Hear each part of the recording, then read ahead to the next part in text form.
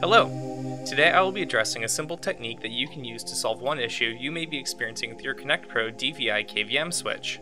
Sometimes, as you are using or setting up your DVI KVM switch, you can accidentally activate the KVM's video retrigger mode by pressing on a port number for longer than 5 seconds.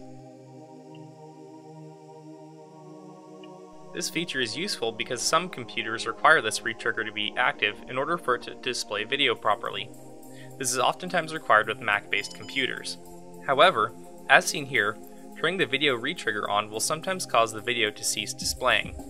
A simple test you can do to ensure that the problem is not with your computer is to move the video source to see if it works on another port.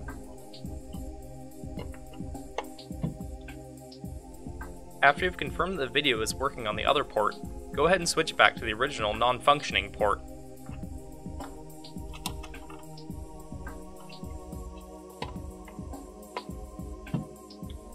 Then, press the switch number for about 5 to 10 seconds to toggle the video retrigger mode.